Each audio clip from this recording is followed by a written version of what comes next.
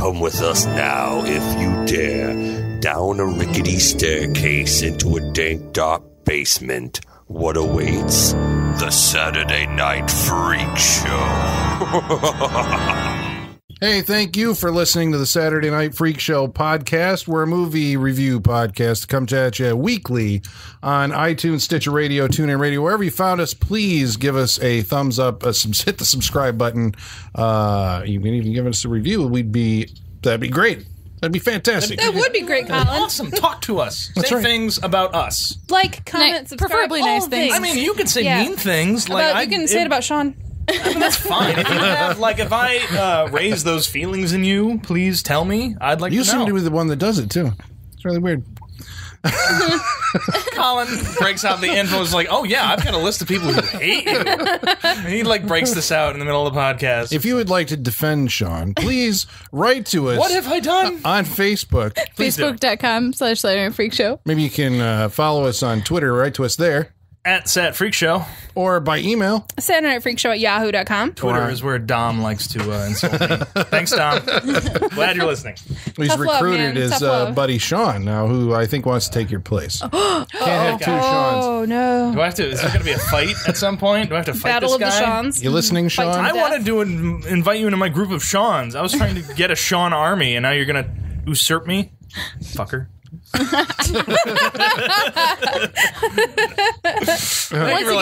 again, Sean is starting beef with someone again. Oh, Jesus. And you wonder why. So Let's start a segment as Sean's Beef Corner. Sean's beef. so we know who Sean is. Yeah, Sean's Beef Corner. Who are the rest of us? Michaela. Holly. And I'm Colin. I'm Dorkwood. Stanky And tonight we watched the movie that was chosen by... Sean! I was going to say Dorkwood. Dorkwood! What did we watch today? We watched 1988's Fright Night Part 2. Oh, I'm glad you made that distinction. 1988, and not, Yes. what is it, 2016? Fright Night Part 2? Part 2? Yeah. Is that Part 2 or is it just Fright Night 2? It's just 2. Friday Night 2. Okay. Is it Friday Night? Okay, This Friday is Night part 2. 2. That one's 2. Okay. Yeah. So the distinction being the one we watched is the sequel to the original 1985 Fright Night, Classic 85 Fright Night. and the other one is the remake of the 1985 Fright Night. Correct. Right. They just called it 2. They just called it 2, but it's a remake. It's a Yeah, remake. it's the same. Yeah. Yeah. Jesus. I know, right? So we should also tell you that, believe it or not, on this show, we did review the original Fright Night. But it's buried. Is that one of the early? No, you were there. Because it was our drive-in episode.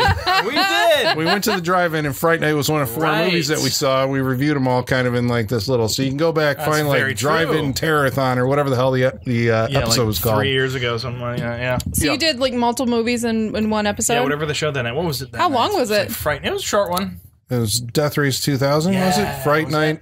Death Race 2000. Friday the 13th, Part 7. Ugh, And then God. I think you guys stayed for whatever the hell the last movie was, so I don't know. Was the last one Barn and the Naked Dead? It might have been. I didn't stay for that one. I think Travis and Brent stayed for that one. Oh, okay. And I don't think they enjoyed that decision.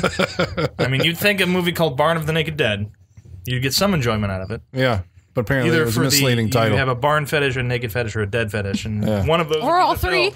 Or all three, and it's your ultimate movie. Yeah. There's one guy at that drive-in just yes. Barn of the Naked Dead. He was very happy to be there. Yeah. This fills every quota. All right, George, sit down. Yeah. So you can go back and get the capsule review Yes, of Fright very Night brief Fright Night. before we move into Fright Night Part 2. So this is this came out in 1988, as you said. This is directed by Tommy Lee Wallace, who we know from. We know him from my last pick, the It miniseries, also Halloween 3. Oh, I know. yay! Yeah. No, not yay, but he did it. Yes, he did it. Yeah, but Wait, what? We're talking? Huh? He directed that, but he directed it. that movie exists. Yeah, I think we all the movie. Yes. we all fell on the contrary to popular opinion that Halloween 3 is somehow an undiscovered masterpiece. No. I don't know who those people are, and I don't want to know them. That's some weirdness. What else? He was also Michael Myers in the closet scene in the original That's Halloween. very true. Did he do any I think he Stephen did. King? I think it was the Tommy Knockers or was it Langoliers? It was one of those two. Yeah, no, It was one of those. Recall which one? Yeah. Yeah, so he's been kicking around for a little bit. Yeah, So he's been doing some stuff. Got that deep voice. well, Fright Night Part happy. 2. I think a lot of people, I don't know, horror fans know this movie exists, right? Yeah. I think Michaela and Holly, you had not seen this before. Correct. I was surprised. Had you heard of it? Did you know it was there? I knew it existed. Yeah, I knew it existed. Just hadn't made it. I didn't see the point. It's not a Yeah, movie that, same. that gets a lot of attention because, I mean, when it first came out, it was kind of dumped in theaters. Like, this was just kind of put out there and then taken off and shoved away real quick. You said you looked up how many theaters it played in? I think 148 theaters. Oh, this, yikes. This was in. Yeah, That's- they really Yeah. there was, obviously after the popularity of Fright Night, like they were immediately going into like, let's make a sequel. Like this is a no-brainer. This made a lot of money. Critics liked it. Let's make a sequel to this. So they started writing the script. Apparently at the time at Columbia, there was a regime change. All the executives and everything, a new team came in, and they just started dumping projects. They're like, we're not doing this, we're not doing this, we're not doing this. And Fright Night Part 2, for some reason, was one of those. They're like, we're going to pay as little attention to this as possible. So we're just going to, it's going out there, so we're just going to cut the budget. Tom Holland's not available. He's off making other movies, maybe Child's Play. at this point. Same That's year. also why, it's also why, what's his name isn't available as well. Chris Sarandon. Chris Sarandon's not available, so those two are off doing that. I think Amanda Bierce is in Married with Children at this point, or getting maybe not. Is that Maybe. 90s No, I or think late so. I 80s? think Yeah, it was late I think 80s. it started late 80s. Yeah. It might have been around now. So a lot of the people aren't available. The first script that they went through, apparently the first version was a little too campy, a little too much. So there's multiple writers on this one. Tommy Lee Wallace was one of the writers. Who else? So we're assuming he did the final pass? Probably. That's what I'm guessing. You know, I've seen this movie before. I don't think I've ever seen a logo on the beginning of it. It's always like the Vista Corporation presents, which always kind of blew me away that you'd go from a studio, backed big budget movie, Right. Fright Night, to like direct to, I didn't go direct to video because I have, it feels like I saw the ad for this in my local paper. Yeah, Like back in 1988. the white ad. But there was no promo. I mean, it was one of those things like, what? There's a Fright Night Part 2. Like, I had no idea. And I guess it had been covered in Fangoria or something, obviously. I But can imagine it would have been. I think I caught up with that later. So it was like, oh, wait. And then it was on video before you knew it. Yeah, they dumped it quick. But written by, like I said, Tommy Lee Wallace was one of them. Miguel Tejada Flores, which you might know because he's written some other things too. Revenge of the Nerds, Screamers. Anybody seen Screamers? Nope. Wait. Oh, the one with Peter Weller? Yeah. No. But should I? Oh, you haven't seen it? Nope. Ooh, Future pick. future freak show pick maybe. Josh Brolin? I don't think Brolin's in it. Yeah, I I could think be it wrong. I was haven't seen it in a while, but that's a movie that creeped me out as a younger person. I might have to bring that one. That one's actually not bad from what I remember. I watched it recently. From what he remembers. From Keyword. what, that's always the thing. From what I remember, this was good. And then we bring it here. Also a writer of The Lion King. Oh, shit. Wow. Huh. So, like, he wrote some shit. Now you're and then speaking the Frankenstein's Army. So... Oh, that was a good So movie. he goes up. Oh, was it? Yeah. So he goes up and down, and he's all over the place. One of the other writers was Tim Metcalf. He has written like California with a K. Oh, Ooh, that's a good movie. The Haunting in Connecticut. He was also one of the writers from Revenge of the Yikes. Nerds. Yeah. Iron Maze. The 44 Minutes. Bones. That classic Snoop Dogg movie. Yeah. No, Bones. Oh. Yeah. So you're saying it's a pedigree project, Fright Night Part 2. Oh yeah. There's some. Well, I was pretty surprised, hefty writing, but it had like a material decent behind this. budget. I thought in this. I mean, watching it, some of the Yeah. special effects. I'm like, the sets, Yeah. the cinematography. I'm like, Some of the It was effects cut down. surprised me. They really did. That's how good they were. Or how bad they were. They weren't as bad as I thought they'd be. They looked expensive, I guess Yeah. is what Yeah, would yeah, be the best way to that's- describe that's a it. good way. That's a They, good way like, to put they look it. expensive, but they're not necessarily done with like a flair. Yeah, or, yes, a that's exactly right. The idea themselves weren't Right. even up to par with what was it, Richard Edlund? Well, he did the visual effects of the first one. Yes. Who did the makeup? I can't remember. It was Jesus. Greg. Was it Greg Cannon? No. Was it? All No, he the did all known the other vampire people. movies. Jesus. The same people that worked on Child's Play and all that stuff. You know the people. those people. But they were able to You know who retain they are. both William Ragsdale, Yes. important, Charley Brewster, back for the sequel. Yeah. Roddy McDowell. Maybe he shouldn't have been. Back, well, you got to have like Charlie and Yeah. Peter Vincent, right? Right. Because I think like That's in like the your comic core. book series, there was a comic book Yeah. series. Yeah. I think it was the two of them, and I think Evil Ed also like would pop up, From time to time. as a villain. Yeah. I like that idea of those two as like, at a certain point, they're just not scared anymore. They just go off on adventures killing vampires. or Right, whatever. I like that idea. Was there a cartoon? There should have been. Like a Saturday morning cartoon? It feels like... No, there probably wasn't. But you would've- could, right? That'd be awesome. Charlie Well, and are they Peter killing animated. things? Yeah, they just go after different monsters every week. And they're just killing them? Yeah. Like blood spurting everywhere? Like Yeah. Or we'd make this, Well, like, you'd probably make it for kid kids, this down, but- like Ghostbusters. What Saturday along morning with that. cartoon channel would that be on, Colin? Well, the same one with Ghostbusters. Like, You think so? Yeah. Blood spurting? oh, yeah. Well, that's Sean saying, but we tone it down. But We don't. they also retained the services of the electric violin man himself, Brad Fidel. Yes. Thank God. Yeah. So we got more electric violin and the dum-dum, dum-dum. It helps this movie a lot, I'd say. It doesn't sound entirely too different from the first one, but that's kind of what they were going for. I think after the backlash of making Halloween 3, Tommy Lee Wallace didn't want to like go outside the parameters of what the Fright Night movie was going to be, because he was a little nervous about that because of everybody kind of blaming him for what turned out to be Halloween 3 and the backlash from that. So he kind of stayed in those parameters. So it's nice that they brought him back. And there was the sound. there was a reprise of the "Come to Me" theme from the first Fright Night, only this time with lyrics. Boom. I know Was that you've at the- always wanted to was that at the hear that, end? but yeah, the end credits. Yeah. Which Holly and I watched the credits Oh, yeah. and we were curious about that. The lady singing it is called Deborah Holland, is her name. Like possibly related We to Tom Googled her. Holland, We maybe? Googled it. We couldn't find a direct connection, but there's got to be some nepotism happening here, right? Sure. Like, there's no way that that's just a coincidence. We'll that- say yes. Yes. I would think that he's like, yeah, you Why can- not? I No would one's going think- to tell us differently. Yeah, right. Yeah. I would think he'd be like, yeah, you can use my characters, but here's my wife, and man, can she sing? Here's my wife. Well, she does That a better wife. job than Brad Fidel himself, who sings the lyrics on the soundtrack album to the original Fright Night. That's right. They did an interview with him, and he had lyrics for it. That's right. I remember that. By the way, if you're a fan of any of these, go watch. They made a documentary. You're So Cool, Brewster. You're So Cool, Brewster. That's a good documentary. I haven't seen. Apparently, it goes on farther than the one we got in the Fright Night Blu-ray from Eureka. I think it may be on YouTube, the full length. It's like Oh, really? 3 hours long or something Yeah, like that. it's a And it long covers one. both movies and maybe the remakes. Not sure. I don't know about that, but definitely both movies.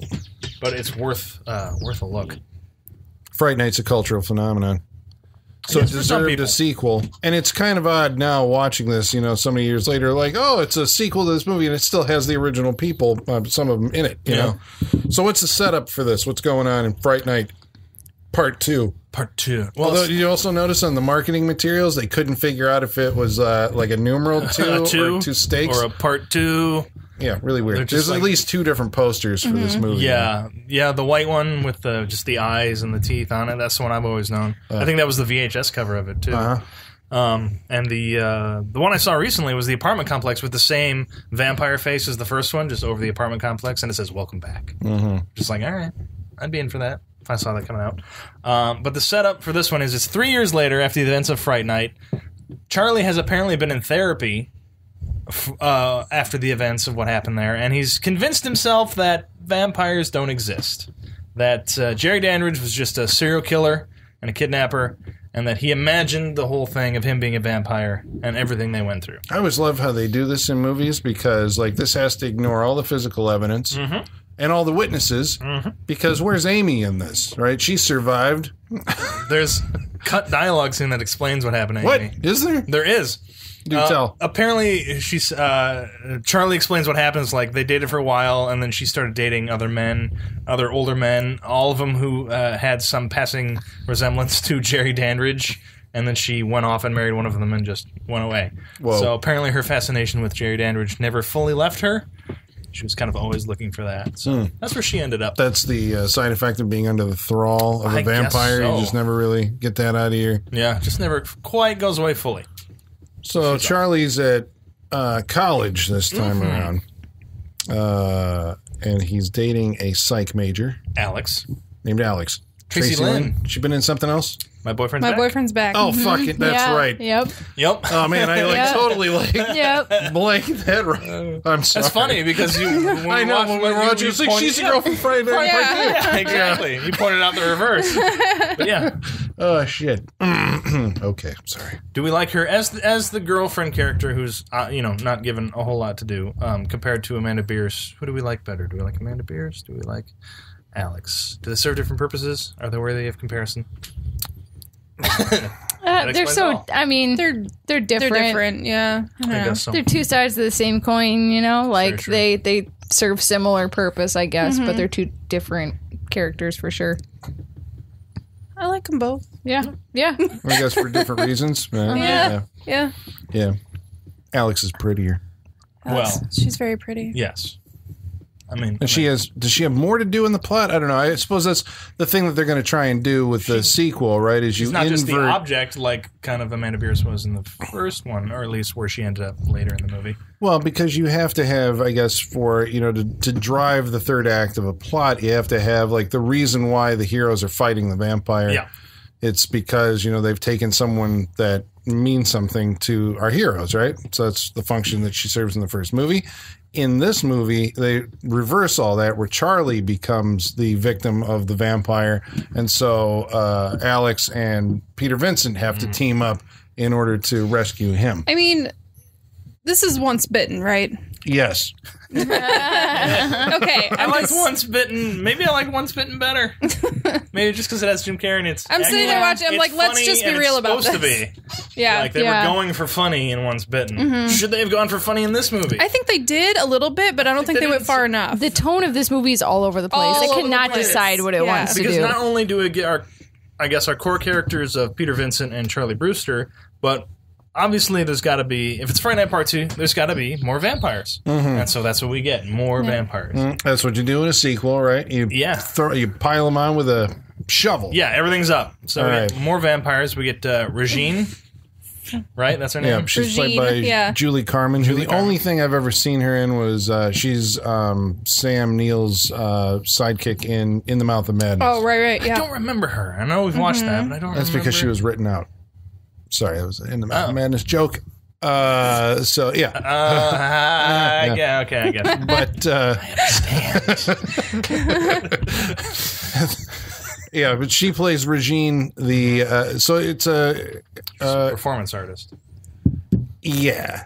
We're going to have to come Slash back to vampire. that. Or Sure. should we just deal with that Sure. right now? That's the loosest term you can apply to anything ever is guess so. performance artist. That term is up for interpretation, let alone what the fuck she's doing using that That's term. a very loose, vague term Yeah. to apply. It's like, well, how do you make, how do you do what you do and make money and survive as a performance artist? She might as well be those guys on the subway tunnels banging on fucking trash cans as drums. She might as well be those people. I think I'd you know? rather watch those guys. Yeah, I think so for too. what she did at the beginning of her Yeah. hosting a Fright Night, I'm like, is this it? This is what you do? People pay you for this? Yeah, because, she's introduced, it's like, she's this mysterious woman who arrives in... With so an this is, entourage. yeah, this takes place in Hollywood, and a lot of it takes place in Peter Vincent's apartment building, which I don't think we ever saw the exterior of where he lived in the Yeah, first we movie. did. In the Oh, in first the first movie. I'm sorry. No. So this one gives the whole bit, like, the apartment Yes. seems the same, but now they've built out, like, the lobby, the hallways, the neighbors, and you get to see the exterior. I'm not sure where they filmed it, but it looks exactly like Chateau Marmont in Hollywood. It is definitely an LA apartment Yeah. complex because they all look like Yeah. that because they were all built in the fucking 1920s. And they just all have that look to them. Yeah. Yeah. It's a nice looking It is. I set like it. design It is. for, It's got, probably character. based off of a real place. I would say so, yeah. But she arrives and she's mysterious and attractive to, Charlie finds her attractive. And she has this entourage, which I guess we'll get into who is in that. But I guess here's what I didn't understand. And maybe this is where one of the, the movie has like that sticking point where I'm like, all right, now how does this work? And this may be me asking too big of a question of A Fright Night Part 2. Fright Night Part 2. Okay. So he sees her doing vampire shit in front of a window, as that happened in the original Fright Night. So he gets Peter Vincent, they run over to her apartment, and the apartment's like this gigantic fucking place, and there's all these people in it, and you're like, what the hell's going on? Floor. She has a floor to herself with like rave lights and fucking everything, everywhere. It's a vampire themed party, and everybody's got vampire party favors, and you're like, this I imagine is what Colin's like dream. Colin's nodding. Colin's wet dream, Colin's nodding. basically. If he just walked into this party and this shit was going on, Colin would be like, yeah! You know what I've always I like the party, like the barn party in Halloween, the Rob Zombie's Halloween 2. Okay. I would like to do that. Or I like in Scream 4, the barn party is actually really nice. The barn party. I'm just like, they're watching movies. We're from the Midwest, if you have Yeah, barn party. We love us some barn parties. showing like movie clips up on the if wall. you're showing a movie in a barn, just fucking Halloween lights everywhere, guys, bonfire out. We love shit in barns. Yeah, Like, for scarecrows real. everywhere. this is not real. This is one stereotype that will happily be like, that's us. Yeah. All of us. Apple orchards, Every pumpkin single one. patches, we are fucking in. Yep. We're Yeah. in. That's what we do. It is what we do. All fall. At this party on the floor that Regina, because she's wealthy, right? She has this floor doing whatever the hell she does, her performance art. A party goer recognizes her and like, oh my God, it's like he gets an autograph. So she's famous. How can you be a vampire? Now, is she, I'm sorry to interrupt you, is she famous, or is it just one of these people's like, this girl's going to be famous, I'm getting her autograph now? He had an 8x10. She signed an 8x10. I thought she had like a leaflet of some sort, but I didn't see that it was a picture. No, it was like an 8x10 that she was signing and giving to him. Yeah. Okay. So she's been on the convention circuit at some point. And I think the fan explains to Charlie who Regine is. Mm-hmm. Yeah. So she's like, what, you don't know? She's a performance artist, or whatever the hell. She's famous. And she has been brought to town to replace Peter Vincent as the host of Fright Night. Seems like a small fish for someone who's already like super famous, I guess. Maybe it's just part of her revenge plan. Yeah. Against the people that killed her. Spoiler, brother! Jared Andrews is her brother. So she's Regine Dandridge. I guess. Who reveals that Jerry was 1,000 years old. Exactly. You guys get that Chris Sarandon was like 1,000-year-old dude? Like, what country is he from? And like, he lost the accent. And, Well, he enjoys his appetites are for the American women. He's adapted. So he's been there for a long time. Don't vampires kind of have to adapt over time to survive? 1,000 years old. That's fine. Yeah. Here's the thing I got on this viewing that I missed on all my previous viewings of this. Did you get the impression that so she does when she gets the Fright Night TV show, right? She changes the opening from the crypts and graveyards and somewhere I'd actually like to have a party there too. Yes. Yeah. To this kind of like interpretive dance number in front of a tree where that's her. She's recreating her origin story. This is how she became a vampire. Yeah, she's acting it out. All right, I totally missed that when I was a kid. This time I'm like, oh, she's showing how she became a vampire. Mm-hmm. Yeah, and it sounded kind of like African drums and stuff like that. And I'm like, maybe are they from? She like, whatever. It's supposed to go 1,000 years old, right? Maybe. Like these people have been around since the dawn of humanity. Yes. Sean's got his hand up. I have a question. Yes, Sean. She's a vampire. Vampire. Yes. Vampire. Yeah. A vampire. Vampire. We're all in agreement on this. Well, she has fangs. She drinks blood. Yes. I agree. She is a vampire. Turns into a bat thing. Okay. Yeah. How is she captured on camera to be broadcast out onto TV? Oh, shit. Because I don't know if you know this, but cameras are based basically on a mirror system. Yeah. And that shit don't work with vampires. Wait, hold on. Let me think about this. Son of a bitch. Give me something, Colin, because I don't know how this worked. She's a vampire. She should not be on TV. You don't have to defend this, Colin. We can just. I got nothing. We can just. nothing you can do. We can just admit that it's an error. Who would have thought you could poke holes in a sequel, right? Yeah. Oh, Man. if we've proven everything. And this one of all sequels. Yeah. You can poke holes in a sequel. She shouldn't be on TV. That's all I'm saying. You can't be a famous vampire. It's just not possible. Yeah, I don't think. How does she have 8x10s? How does she have 8x10s? That's legit. Exactly. That's legit. See? Maybe she glamored everybody, and then maybe that didn't actually happen. It is shown that she is able to just kind of like move her finger around and make people think thing. Now in my head, I'm going over like all the movies that have vampires that are on TV and on camera, like fucking Queen of the Damned. He's like super famous. Yeah, but he shows up in mirrors. Oh, does he? Oh, that's right. Yeah, you got to figure out what your mythology is. But this movie specifically does the twice. Yeah, we got the two big scenes with the mirror. Clearly, Queen of the Damned was on point, Colin. That's right. There's no plot holes in that movie. None. Yeah. Wow, man, you really. So there you go. We just torpedoed. So you shouldn't watch this movie, is what you're saying, because the vampire logic doesn't make any sense. That's it. Thanks for listening. All right, Well, Regine comes to town with an entourage. Yes. Who's in her entourage, Colin? The Night Slasher from Cobra. And Uncle Rico. Uncle Rico. When can we talk about Uncle Rico? Right now. Rico. Uncle Rico. What the fuck is Uncle Rico? Is he a werewolf or is he a vampire? Oh, right. Because he talks about, this is Jonathan Grise, the actor, who also played a werewolf in Monster Squad. Yes. Yeah. That's right, the year before. He was also in Lost. He was also Dylan's drug dealer at 90210. What up? Boom. Was he really? So, because was it not Max? What was the fucking bad guy's name? Linus? It was his dad. Okay, anyway. Ben Linus. Thank you. Linus, yeah. So he talks about drinking blood. He's constantly told, you got to bite her on the neck, dude. This is how this works. But he keeps turning into a werewolf fish thing. He's just a hairy... It has like a boar face. And He does. Maybe he's just a hairy vampire.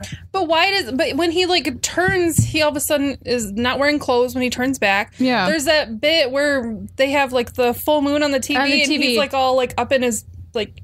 All right. Well, it's very werewolfy. Now I don't know. I'm not the extent of vampire lore. I'm assuming they can turn into other animals besides bats. First of all.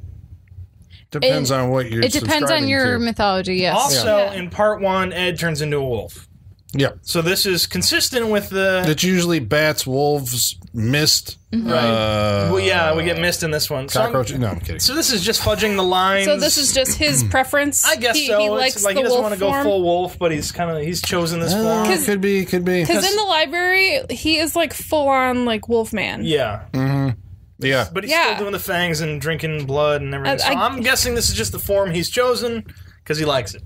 Right. He likes being a... But, like, his, like, humanoid personality is much more, like, lower class. He has a fucking mullet and sideburns. And that's how always, like, werewolves versus vampires is, like, portrayed. Is, like, the vampires are higher class and well-spoken, and werewolves are trashy outsiders. So, Although they did counter that in Near Dark.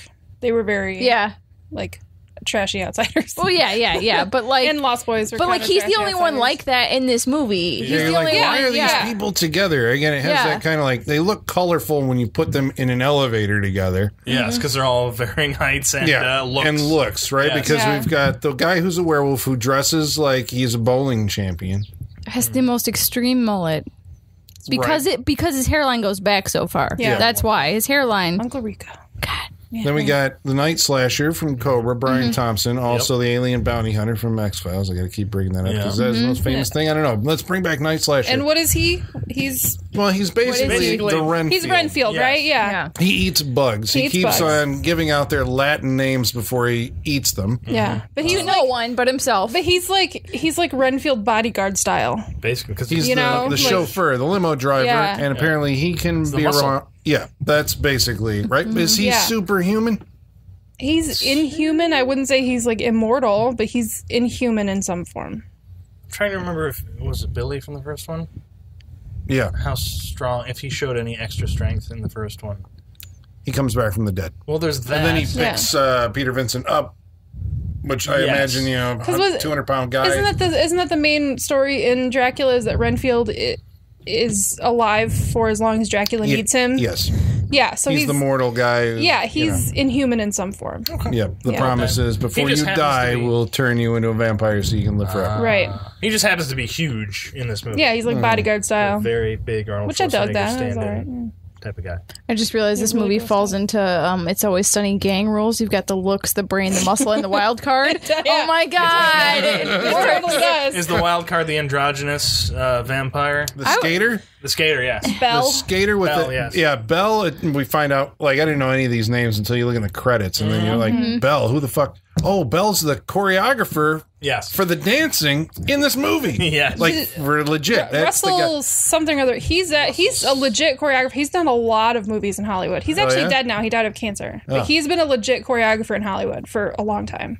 So he's like a cross-dressing kind of vampire androgynous did you say, skater with a like gigantic plume of hair. It's wonderful. In with all a directions. white Oh, man. stripe going through it. Yeah. It's very like 80s Bride of Frankenstein. Yeah. Yeah. Basically. Yeah. Yeah. And the gigantic And that's what somebody claw said. And they're nails. just like, I want 80s Bride of Frankenstein. And put him Yeah. on, So put him on just roller like- skates. Yeah. I know what you Yeah. mean. That's what Got it was, on right? It was the Bride of Frankenstein. Yeah. Shot Yep. you. Make him trans and give him roller skates. Yep. Yes. Done.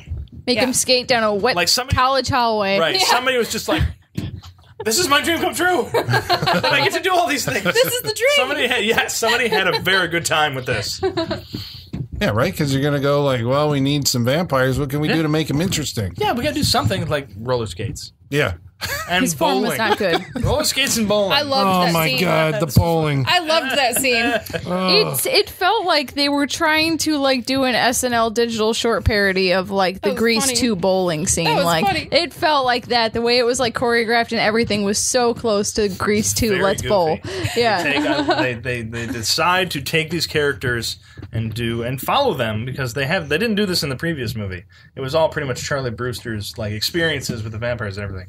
With this one, they go off and hang out with them for a little while. It's like you need to get your mind off some stuff. How about bowling? Which Fucking this go is a bowling. joke that they bring up twice, right? That the psychiatrist recommends bowling to Charlie. Charlie. So what the fuck is the deal It's with bowling. bowling? Man, bowling was a Bowling. big thing in the 80s. The psychiatrist who is Leon Carosi Leon from Carosi Saved by the Bell. Yes. Manager of the Malibu Sands Beach Club. Yeah. Yes. All right, for everyone who wasn't doing acid, Colin, it was a big thing in the 80s. I got a bowling trophy. Do you? Yes, I do. What place? Second or third? I think our team was first. Ah, I'm not saying it. It Our wasn't. team. It wasn't because of me. What was your team name? I don't remember. The blue team. The Pinbusters? Gym matching shirts. Now that's a deep cut joke for a movie that I can't remember. What's it gonna be? I think it was Critters. You're making this up. I think it's Critters He's where they're referenced- Pinbusters. Pinbusters? They have it written on the back of their on the back of their thing where it's the pins. It looks like the Ghostbusters thing. I'm pretty sure that's Critters. Sean's just Pinbusters. blindly referencing movies. Yep.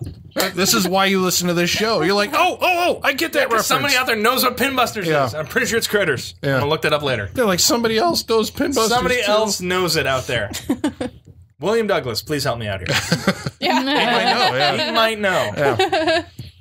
All right, so they go bowling. The intention of this scene is to put all of these the vampire crew together so you can actually see how they interact. Or what? It's just like they set it to the midnight hour. Yeah, the song. yep. It's the scene I wanted in Near Dark. I'm just like, why Yes. do these people are they together? Because Yes. oh look, they're having fun together and they just like to fuck with each other. It's the weirdest, goofiest, tonally inconsistent. is. Well, no, because I think at that point in the movie, this is in like the end of the second act or whatever, right? Yeah. That the tone really does go like we're going more toward comedy than we're going toward like horror or trying to treat this straight, right? It's like elements of that first script that everybody thought was a little too campy, a little too over the top, have made their way into the movie. And they're just They're like, fine, we'll make cuts, but we're keeping that goddamn bowling scene. Yeah. Bullington Yeah. State. It's like they're just like, but I like this scene. We'll keep it in there. Just Yeah. whatever. What the fuck? He's gonna bowl with the guy's head. He's Well, got a guy's head. yeah, He doesn't, but it freaks him out, which I thought was pretty funny. yeah. For all the shit he's got to deal with in Yeah. guarding vampires, Yeah. a bloody head is just like, ah! You think Yeah. he'd be cool with that? You'd think. You'd think. Yeah. There's also a campy scene where the aforementioned psychiatrist who becomes a vampire. I did not Yeah. remember this scene at all. Well, when he gets stabbed with I hate that scene so fucking much. It's yeah. not good. he gets stabbed, then it's like, ooh. It's the scene from Buffy the Vampire That's what I Slayer. was gonna say. Yes. I'm like, did they it's see the this? same scene. The same fucking scene. But it goes on for too long. Like, there's nothing worse than like when like a comedic moment doesn't know when to stop the joke. You know, like there's nothing worse than when they take Yeah. it too many beats, and that's exactly what the scene does. It should have cut it off way earlier. Yeah. Yeah, because he's talking, you got to push it all the way through. Then, no, don't worry, I'll do it. But you're like, what, Yeah. he was like He starts- complimenting her. Like, He starts like counseling her. yeah. Yes. Yeah. It's like he can't get over his job. It's like, Yeah. I have a job to do first. I know what you're going Bite through. you later. I see what you're going through. I understand why you won't do this. Yeah. I'll do it myself. Okay. Then Because he he's impales analyzed himself and he's able to get Which, through it. I'm not going to lie, I thought that was kind of funny. Then he talks after he's finally, the thing comes out his back and he's still like, oh, got it that time. Or nailed it or whatever. Yeah. Nailed it. And you're like, what fucking movie am I watching here? Yeah. There's a few divergences that are just like, what are we doing? It was weird, man. What are we doing? It's weird. It was weird. It's weird. Totally odd. Some totally weird stuff. All right, so the other part of the movie then has to deal with like Charley Brewster and his like Slow transformation / it's like in vampire transformation purgatory at this point. Yeah. Slowly getting there, but kind of. Not really. Yeah, because Regine's coming and visiting him at night in his dorm room and biting him or slowly drawing his blood. The basically. whole point is that, like, Charlie killed Jerry. Jerry's her brother, and she's just like, I want revenge. So she's going to do it slow. Yeah, she wants to turn him so she can torture him for eternity. Eternity.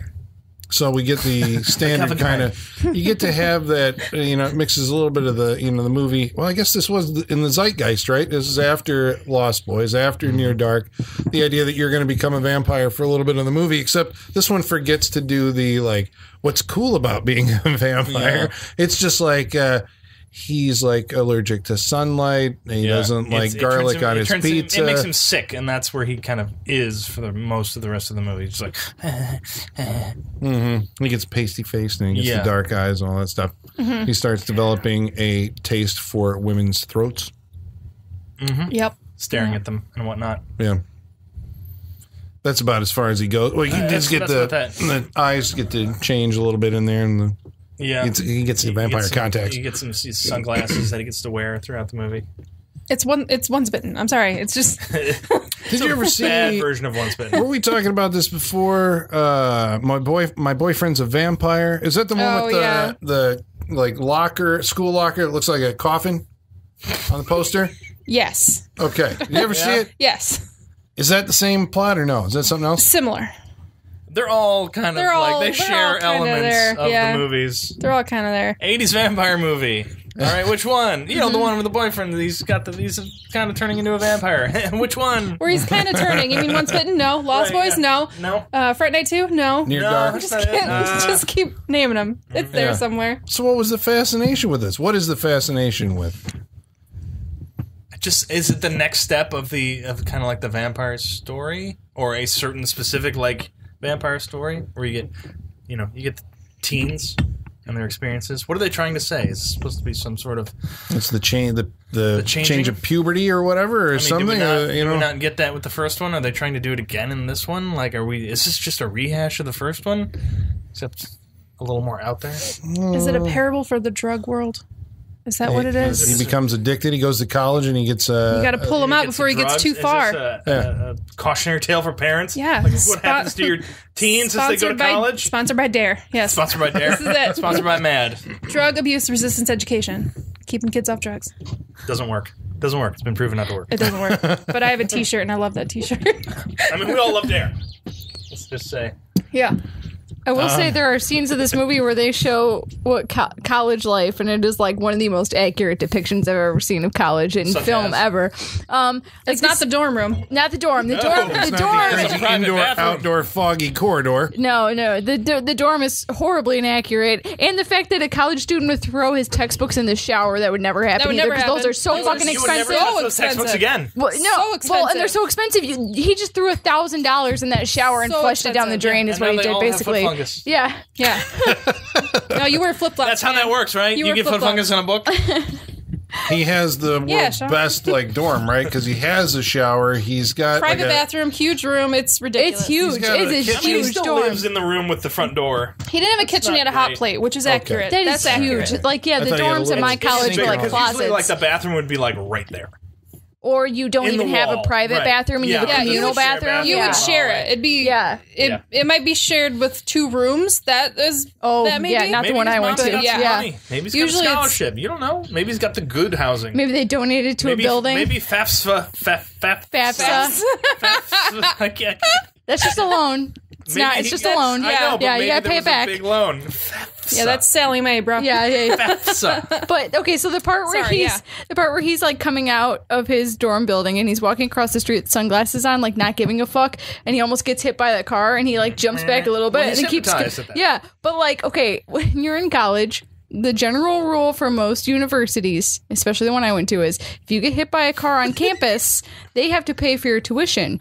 So people don't care about getting hit by cars and will walk out in front of you any time of day because they're like, I have a final I haven't studied for, fucking hit me anyways, and I won't have to take it, and I'll get free tuition. Is this the plot of Dead Man on Campus? Is this what this is? I'm pretty sure it is. So when I saw him do that, I was like, I've seen hundreds of students. I've done that. Dear like, Lord. that was me when I was in college. Like, I didn't give a fuck because I was like, give me some free tuition. You turn into like, you ever seen those videos of like being over in like Asia where the people are just trying to fucking scam you and they jump in front of your car? Yeah. And they keep jumping in front of your car? Yep. Those are the best. That and the part where he's yelling at his girlfriend about Dracula and telling her that like, shit was funny. He's standing in the quad yelling at her about books, and he sounds super elitist and snobby. Have you even read it? But you don't know what you're great talking book. about. So that is the most college thing ever. But what's even more very college than that is the fact that everyone in the quad is not even paying don't give a attention. shit. Because when you're in college, you're so stressed out about your own shit, you don't Yeah. give a fuck what's happening to somebody Yeah. else. Like, someone could be having a heart attack in the quad, and they're like, I have a final I have not fucking studied for. Like, so that to me, I was like, yeah, this is college. This is everything I remember. That was such a legit relationship fight in college. Yes, it was. Yeah. If you even read Bukowski, you would know. You Yeah. would get me, okay? Yeah. it was so legit. In You a might as well have comedy, said they that. would be like, fuck you, lit boy. Throw a book at his head. Yeah. Nerd. So I appreciate their realistic representation of college in this Yeah, movie. that Yes. was funny. Everybody's Aside from the dorms. Everybody's pretentious in college. It's true. Have you read Proust? Yeah. And it's really, you're really just trying to like out pretentious everybody else, you know, in college. Yeah.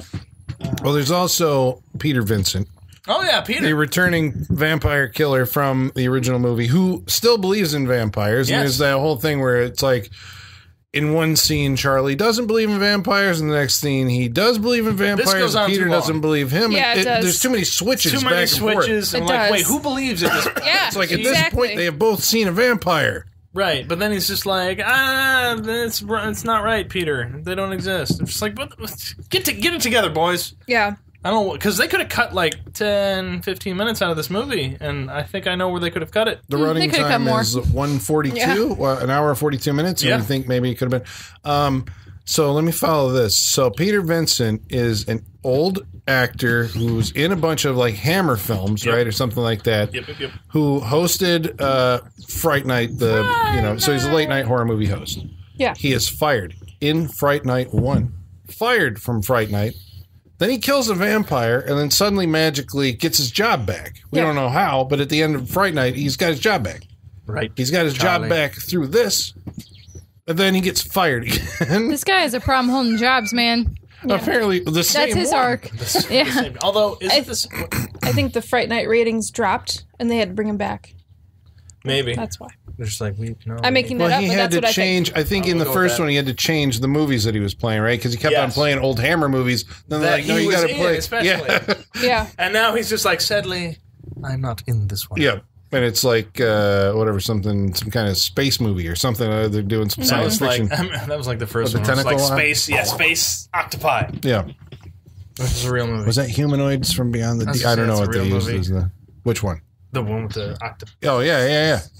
I don't Octopi? think it's Humanoids from Octopi. Beyond the Deep, but it could have We been. talked about this before. Octopi. Is it, yeah, octopuses, octopi. Octopi. I think it's Well, I octopi. mean, it's octopi, but octopuses is A murder of octopi? That doesn't sound right. That's crows. Okay. I like a murder of octopi. It makes them seem A dangerous. gaggle? It's A geese. swarm? A herd? Bees.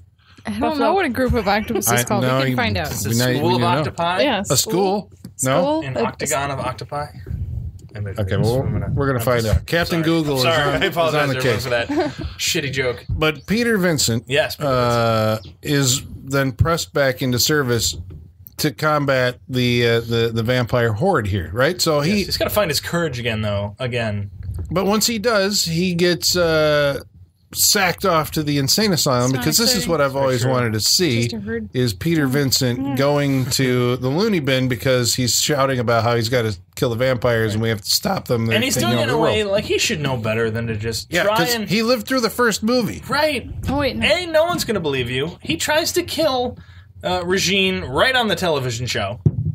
That would have been awesome, though. That would have been cool. How was she... Did she intend for that to happen?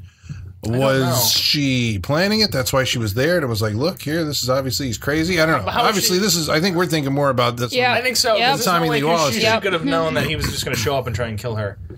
But the whole thing was planned. She's got this revenge scheme. Well, no, I believe that she does. But I mean, I think maybe the fact that he showed up was a bonus, and then he gets sent off to the loony bin. Because her revenge is to, like, if not kill him, she took his TV show. You know how much that means to him? I know, because he apparently had to fight or something to get it in, or they handed it back to him in the last movie. Did we mention... Wait, Michaela. Captain Google, did you find out what... Yes, a group of octopi is called a consortium. Nice. What? I love that. A consortium of octopi. Sounds very official, doesn't it? Yeah. Consortium. A consortium. Is it consortium? Consortium. Consortium. I think it's consortium. Right. I've That's never where heard we're of gonna go. consortium. A consortium of octopi.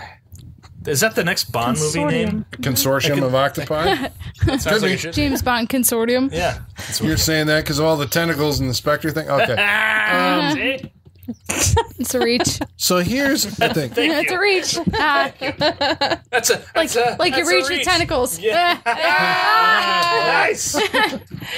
Oh. That's okay. That's You don't have why to you laugh. We'll come laugh at our here. own jokes. Yeah, that's for fine. the quality It's for us. entertainment of the Saturday Night Freak Show. So neither Charlie nor Peter actually figures out what's going on in this movie. If you recall, there's a scene where Regina actually stops Peter Vincent in a hallway or a stairwell and explains who she is, why she's there, and what's going to happen next. Yeah. Yep. I'm just throwing that out there. It is. That's this is the part where I'm just going to tell you what's happening in the movie. Basically. I am Jerry Dandridge's sister.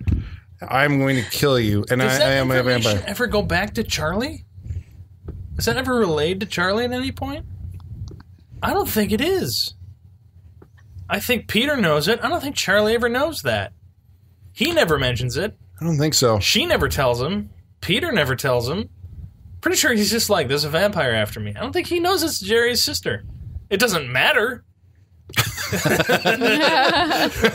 right. It really doesn't matter. It doesn't matter. Another It just vampire. could be another vampire. I have a problem, and I think I've always had a problem with this movie, like actually picturing Chris Sarandon and Julie Carmen being, well, not so much that they be brother and sister, but those two characters. Right.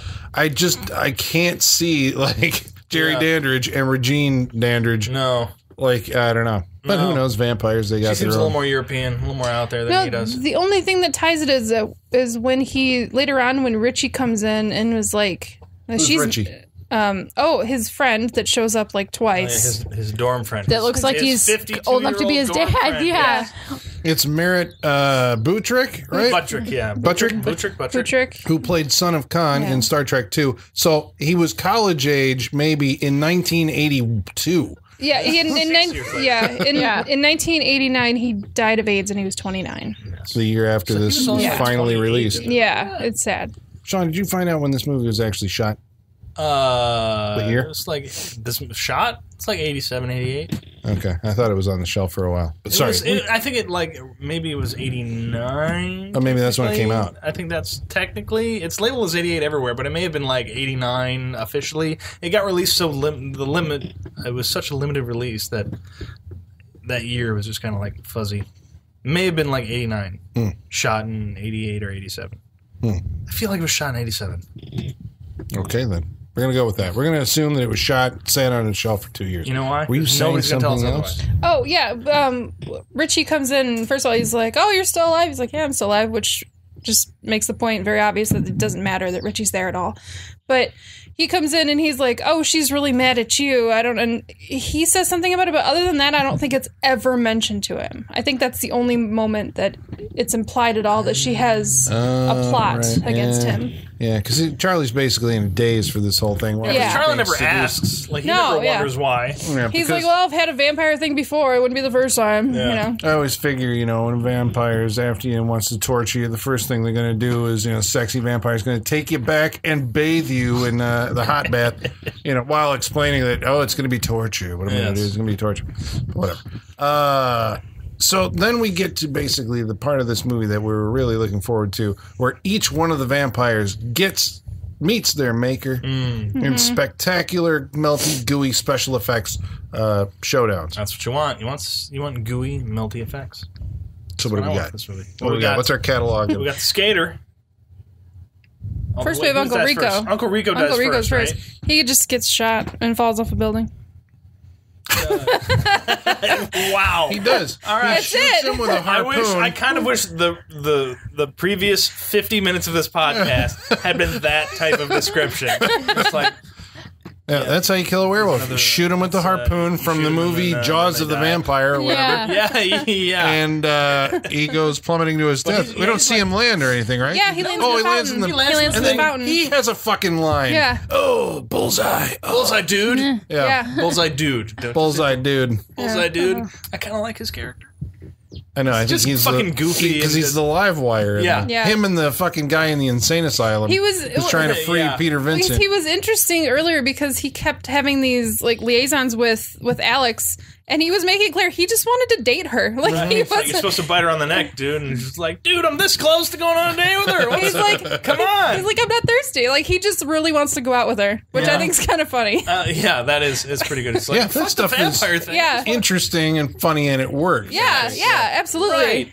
Where's the movie around this that? This movie's like fucking schizophrenic. All over the place. Yeah.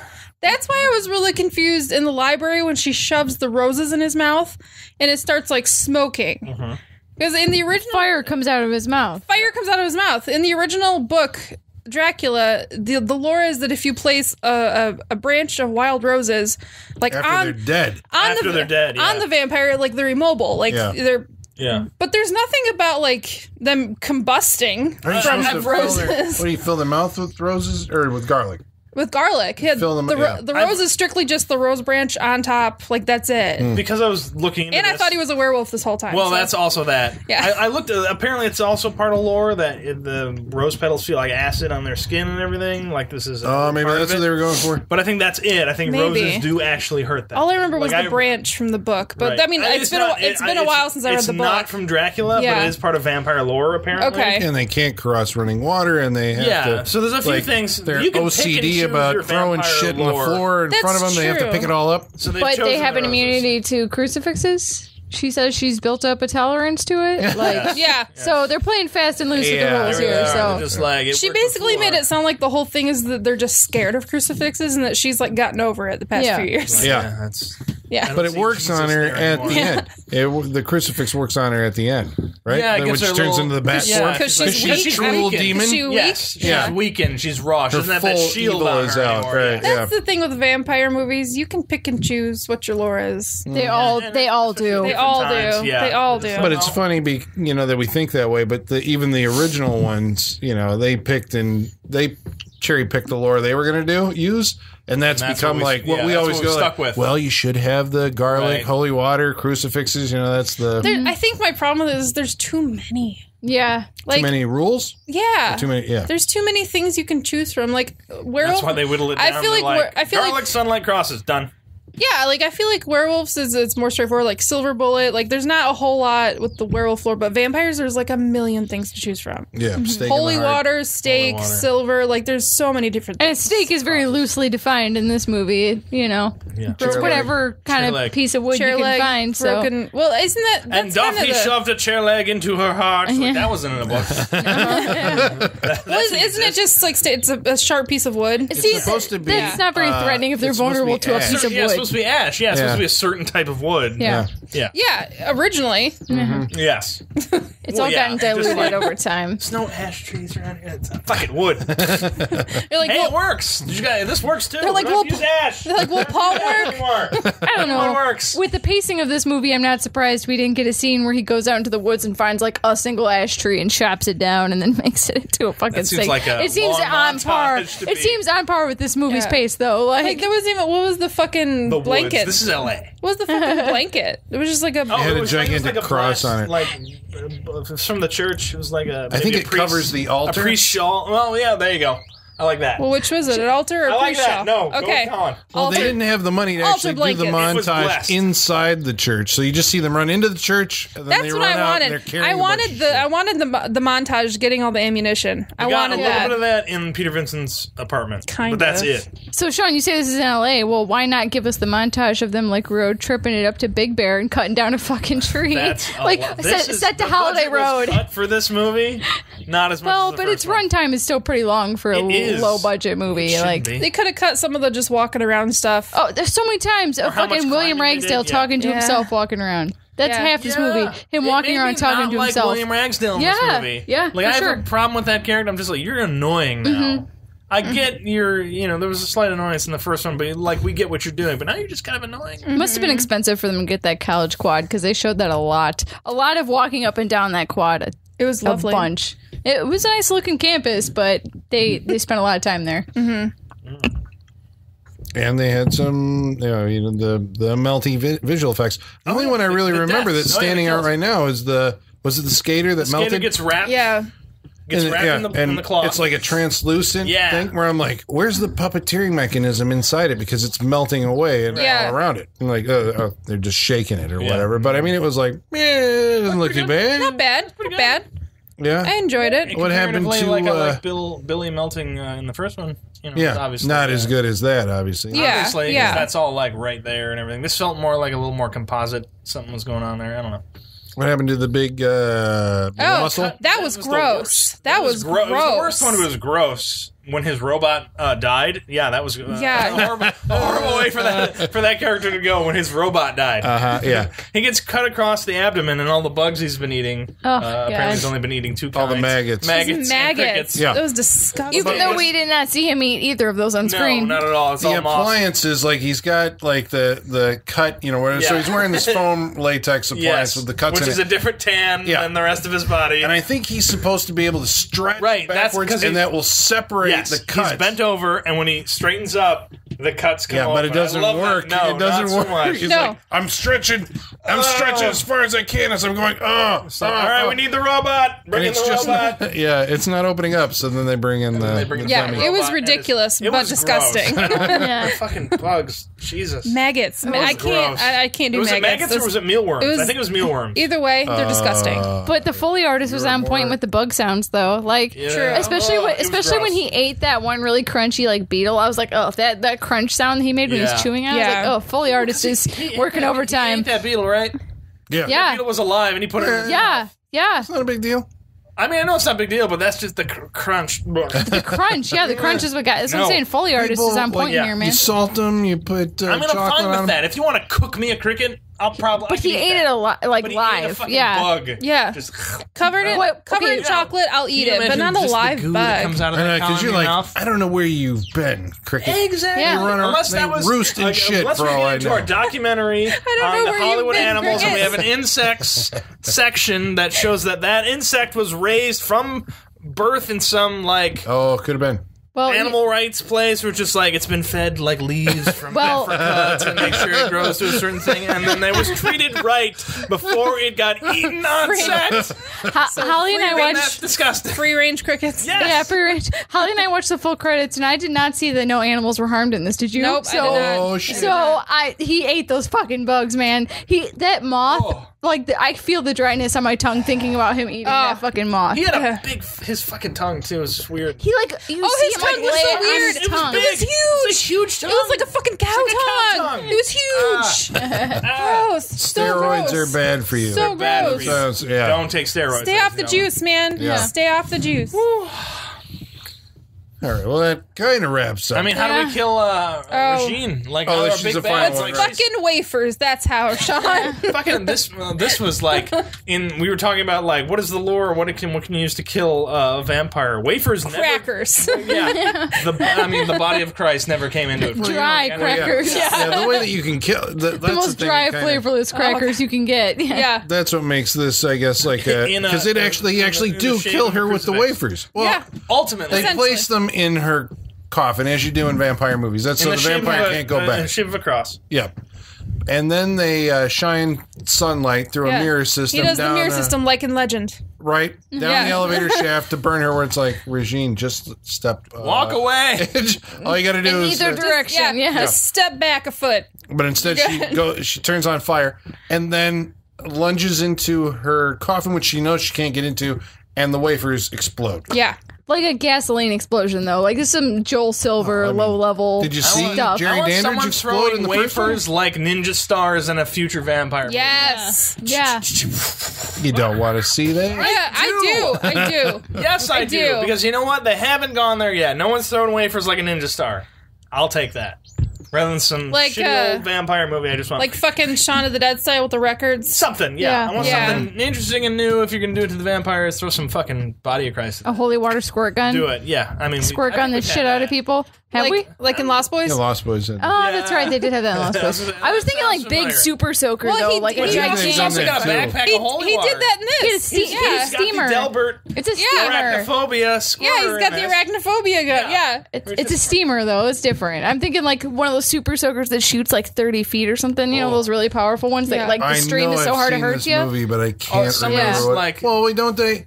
In Lost Boys, don't they have like I think Corey Haim uses the gun, And then the but the kids bathtub. are filling up the super Yeah, soakers. yeah. Corey Feldman. Yeah. got super soaked, And then yeah. he ends up falling in the bathtub. And Yeah. The garlic holy So they Yeah. never actually get to use it. Yep. Maybe this. I want one of those big ones with all the tanks on it. Like get like Super Soaker to license something into this movie. You know, like a really big one. That you have to I had pump a one. bunch Oh, of you see times. this guy on YouTube who makes the like big ones where the trigger is like 5 feet big and he's got to pull it. Oh, like this shit, to yeah, squirt let's- it, and it squirts Yeah. at like 500 psi. Yeah, that's what I wanna want, see. Where it just blows. Oh, holes in holding them, vampires. yeah. I had a big fucking one with a tank on the back. Where's the Yeah, backpack Yeah, tank? I had that. Yeah, where you had to have somebody pump it for you before you could squirt some shit. I'd sit outside Yeah. and wait for my brother for like an hour with that thing, just like waiting for him to come outside. Bro, Yeah. help me out. Just Come sitting there pump me up. pumping it, just waiting. Yeah. It's awesome. You gotta watch the pressure meter, make sure Right, it and gets then you up all the squirt way. it for Yeah. 10 seconds, and then you're like, all right, pump me Yeah. up again. Yeah. Come back. Holy Super water, soaker. super soaker. This is kids Yeah. killing vampires. Oh yeah. Yeah. That's what Yeah. that is. Yeah. Well, I'd say we have to do that, except I mean, Lost Boys. Lost Boys. Lost Boys. All right. So does that kind of is that any stray further observations about Fright Night? So. I mean, everybody pretty Everyone- much gets out alive except for the lives. vampires. I wasn't really in fear of many Yeah. people losing their lives in this movie. That Happy I know they ending. don't really have the Evil Dead character. It's what's his Richie, Richie. Richie. which is not the same as Evil Dead. No. He So was you off don't doing have the- 976 Evil at this point. Yeah, there's no sympathetic character that dies. No, I think that gives it a little more weight in the right, first stakes. one because that's Gotta a have your whole stakes that's a in the whole vampire movie. thing. Stakes. Yeah. I made that joke like 30 All episodes right, ago, then. and nobody said shit. Wow. I'm bitter. Okay. Well, I'll tell you what we're going to do. We're going to go around the room and around the table. Room, table, well, either way. And Both. Around We the are bar. in a room at a table. Around the bar. we will tell you what we actually thought about Fright Night Part 2 and whether or not you should check it out if you haven't seen it already. But first, I'm going to answer some mail. Oh, good. So, Igor, bring us the mail. Masters, the mail. I've got the mail. So many letters. Our followers are rising. Thank you, Igor. Thanks, Igor. He's wearing roller skates. It's probably not the best idea. He doesn't look like he's very capable. He doesn't of have those good things. form. I has don't want him to horrible break his balance. No, ankle. Igor, don't go up the stairs. Did he think we were doing Xanadu tonight or something? Like, why is Maybe. he? He keeps asking. Skate Town, USA. Yeah. Jesus, be careful. All right, well, let's remind the folks where they can get a hold of us on Facebook, Facebook.com/Saturday Night Freak Show. Twitter, At Sat Freak Show. email, Saturday Night Freak Show at yahoo.com. and Instagram at Saturday Night Freak Show. Please write in if you like what we're doing here or you have a comment about Fright Night Part 2 or one of our previous episodes. Jacob Cotner writes in and says, I love this movie so much. It's a perfect sequel to a decent vampire flick, if you ask me. Tracy Lind is so charming in this movie. She is. She's really charming. Yeah, that part I will agree with. her. Yeah, But yeah. I'm sorry, your wordage is bothering me. A perfect sequel to a decent. This is his opinion. Those need to switch. Switch those words. Yeah. A decent sequel to a perfect horror movie. Okay. But Tracy Lind, That's just lovely. me. There Yeah, you go. she is Lovely. great. She's very good. She's lovely. love her. Lovely. William Douglas writes in and says, Bill. he says, I really didn't like this movie back when it first came out, but recently I found a copy on eBay and I love it. I suppose that's the only place you can get it. I think so. There's something fun and innocent about it that makes it totally rewatchable for me. He says anecdotally, this past April, before we went to see Alice Cooper in Biloxi, I had this thing on repeat probably for about a week. It was playing in the background nonstop. That's commitment, Nice. William. That's a lot. Commitment. Nice. On repeat? I'm That's a curious lot. if That's a good on that lead up many to Alice viewings he Cooper. picked up on any of the plot holes that we have. Oh, I'm picked sure up he on. did, but Yeah. I know. That's unfortunate. That's the thing. Like, unfortunately, these type of movies get worse the more you watch them. I Yeah, think yeah. So yeah, but it might not have been. I don't think he's sitting down and watching it each time. That It's background noise. Yeah. You're just like We all have you stuff look like at We that, all like, have that. Yeah. and then you just move on with your day. Yeah. Bali Thomas 2015 says he loves part 2, but part 1 is the best. True in most cases. Yes. Most I would movies. say Yeah. for this one, yes. And Jackknife Off. Or no. Jackknife Off. Sorry. I ran this together. It's actually, there's a space. Okay. And it's Wait, one, not off. Jackknife. Sorry, I'm I'm sorry, butchering Jack- your name. No. You're jackknife off. I'm like, how do you? So Jackknife, Jackknife 2 off. F's, one of the classic, exclamation, several I got you. emojis. I see what you did. Okay, sorry for butchering your name there. I didn't mean it. Jackknife off. Jackknife. Thanks, Jackknife Off. Jackknife off. All right, this is why people don't, write into us. Because we make fun of them when they do. You're joining the Freak Show family. That's how you know that you've made it. Yeah. If we Yeah. don't make fun of you, then we. You're You know, one We of don't us. care. One of us. Yeah, One of us. Google, goggle, Google. Okay. So let's find out what everybody thought about Fright Night Part 2. Colin, what did you think about Fright Night Part 2? I'd love to tell you, Sean. Here's the thing. Please do. I was reminded the last time I saw Fright Night Part 2, it was on probably a 27-inch tube TV, pan and scan VHS. So actually seeing it widescreen tonight was like a revelation. HD. I know. I was sitting there going, it's on YouTube, folks. At least at the point in time where we're watching this, it may be removed I think it's tomorrow. been there for a while. Because I think it's only available overseas in a decent format. I think so. So I appreciated like the photography and it has a much different vibe than the first one. I think it's a darker, moodier movie, I suppose, because of the subject matter. Your hero is going to become a vampire. I liked the performances. I liked William Ragsdale. I think the script is the thing. Sean was saying earlier that he thought Charlie was annoying. I think that's the script and just what it's doing. But I was watching it, and I'm like, I like this character, and I like the Peter Vincent character. I like Roddy McDowell, although there's not a lot really for him to do. Like at the end of the movie, they kill Regine, and then basically his exit from the movie is him kind of sitting up at the top. He's not even down with Charlie and his girlfriend to celebrate the victory. He's up at the top of the elevator shaft, just kind of like, and then cut to Charlie and Alex in the park. And I'm like, what, did we get like a Peter Vincent send off? Like we did, at least in the first one. He had that, he got a show back, and it's just like. That was just kind of odd. Structurally, this movie just kind of feels odd. There's tonally, it feels odd where it facilitates between like cool 80s horror, like makeup effects, rubbery, monster horror, and just this kind of like comedy. Which I don't know. I thought it was all just falling right on its face. The jokes were like, you're feeling stressed out. Why don't you try out bowling? And then you need a prescription. I got a whole drawer full of drugs here. No, just say no. Okay, I got you, because that's the slogan of the. I'm like, yeah, all right. So it was just like, it was goofy comedy that didn't really work, or didn't commit to it at least. Yeah. And so it was like, well, then either pull back on that. It's like the first one's funny, but it feels like kind of like in a natural way. Does it feel like the first one's telling jokes? No, it feels like they're laughing at they're terrified, so they're laughing at the situation to let off, I think, tension. I think the characters are doing that in the first one. Yeah, this one's trying to get laughs deliberately, right? Yeah, which I think is making its vampires, but it doesn't, the subject of ridicule in some way, which is like, well, you can't really do that because it takes away the threat of the vampire to your characters. Yeah. But yeah, I had a hard time. Like, I was sitting there going, like, well, would I recommend this to people? Because seeing it again, the first half of it or whatever, as it's starting up, I'm like, oh, I remember this, and like, yeah, this is cool, and I liked like the music and the setting and seeing the characters again, and because I watched Fright Night, it seems like a lot, and I haven't seen this in like 20 years, and seeing them like, and they're still like, look the age that they were, from Fright Night. Like, this is a legit sequel that you're like, digging up, and and that all that monster movie stuff goes a long way with me, and the rubber monster effects and stop motion, when you eventually get the little bat in the and the long, creepy werewolf hands. Yeah. I didn't necessarily like the werewolf makeup in this movie, but I appreciate the idea behind it. I know you have specific opinions on werewolf makeup. Yeah.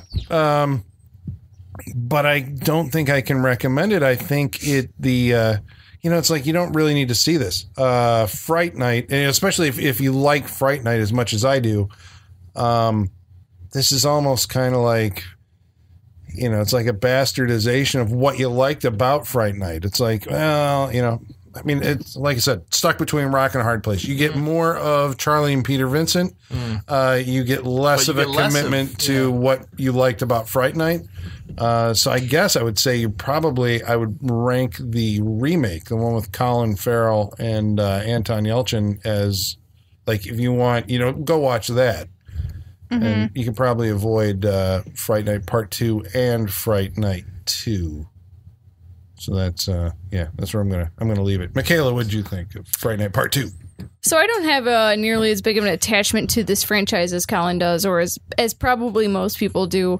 I came to them really late in life, so I don't have that kind of attachment to them.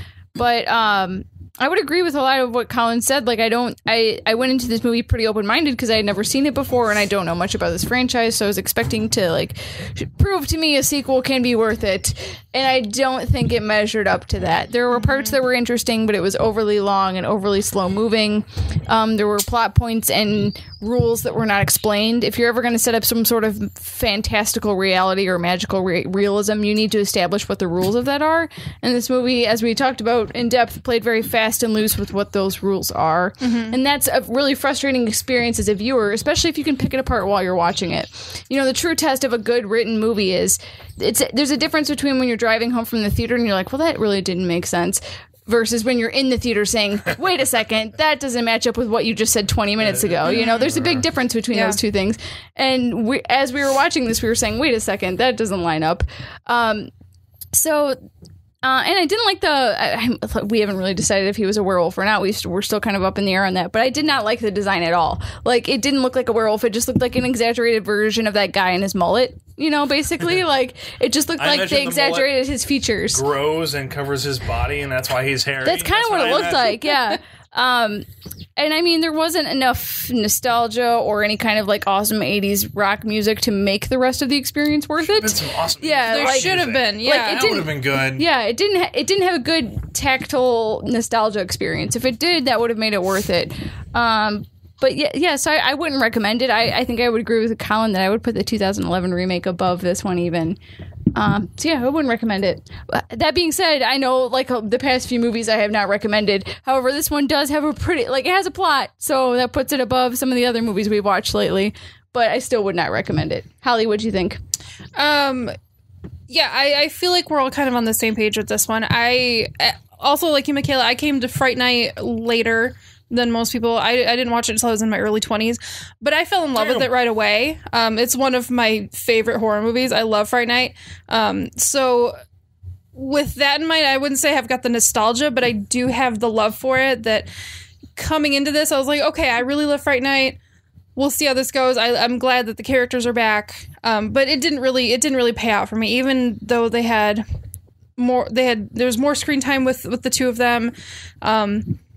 It didn't really have that payoff effect for me. There was parts of it that I thought were kind of fun, but I think we've kind of covered all. There was just too many holes, too many inconsistencies, too much disappointment. Really, is what it comes down to. It wasn't enough. If they were gonna go the funny route, they needed to go that the whole movie, because some of it was like we chuckled here and there and. We've had fun talking about it, but if they were going to make it a comedy, it should have been a comedy the whole time. Otherwise, just tonally, it did not make sense. It was just way all over the place. So I just didn't, it just didn't do it for me. The last 10 minutes were more fun, because obviously that's where the special effects came into play, because there was like zero the whole movie until the very end. And they weren't terrible, but they weren't spectacular either. I think they had the budget, it just wasn't executed properly. So some of them were okay, but it wasn't enough. So I cannot recommend Fright Night Part 2. Again, I have to agree, the remake, I would probably recommend that over it, and obviously we all love Fright Night, so I recommend that, of course, but I can't recommend Part 2. Well, I think it's going to be unanimous across the board. Wow. What? Wow. I think so. Because, I'm a... You've been swayed by us talking. No, not at all. Tell us what you really feel. I've been swayed by the viewing tonight because I love Fright Night. It is... I'm not the biggest fan of vampire things. I like when they do some interesting stuff, but Fright Night is by far one of my... it's obviously my favorite vampire movie, but it's also one of my favorite horror movies ever. Mm-hmm. So I brought Fright Night Part 2 here tonight because I haven't seen this movie in a long time. I remember being young and thinking that the movie obviously wasn't as exciting as the first one, and my memory was that it was a little bit more boring than Fright Night. And watching it again, probably 10, 15 years later, it's been proven right. Because it's definitely not as exciting as the first one. It is a little long. You need to be in here for an hour and a half and get the fuck out. Yeah, they could shave off a good 20 minutes at least. They could. There's a lot of stuff, like, they can make things a little more clearer and just get to the point and keep going. We're already with these characters. This is a sequel. Like, there's so much built into it already. Like, you don't have to spend time doing a lot of stuff. Get into it and let's go. It's an indecisive movie. It doesn't know what it wants to be. I think if it had committed more to, I don't know, being serious or being campy, like, I think it would have benefited from going for one of those. Like we said, there's some good moments. I like seeing these characters again. There's some funny parts with the entourage of other vampires, but ultimately it's just kind of like a not quite as good version of Fright Night. Like, nothing's quite as, like, the effects at the end, how they kill Regine. Like, you get the fire and the explosions and everything, but it's nothing like a giant bat coming down and then turning into flames and then flying into a fucking wall and then burning up and exploding. Like, it's not that. It's not that exciting. Yeah. And this movie needed some exciting stuff in it, and I don't think we quite get that. There's some cool stuff, and it's funny at certain points, but there's nothing just like, holy shit. So it's not, it's not quite as good. I don't think I can recommend it. Like, I think you'll just be disappointed by it. It doesn't live up to the original Fright Night. Yep. And that's a hard thing to do because, to me, Fright Night is pretty fucking fantastic. So it's an inferior sequel, unfortunately.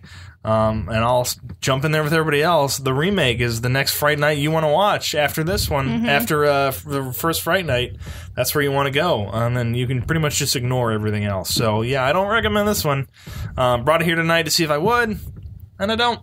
So, it's funny that we get into this because people are going to see this and be like, all right, I need to watch Fright Night 2 before I listen to the podcast. And then we're going to come into it and they're going to be like, I don't recommend it. Sorry, guys. Maybe you feel different after watching it. It doesn't quite get there. There's some good stuff, but it doesn't quite get there. So sorry for putting you through that.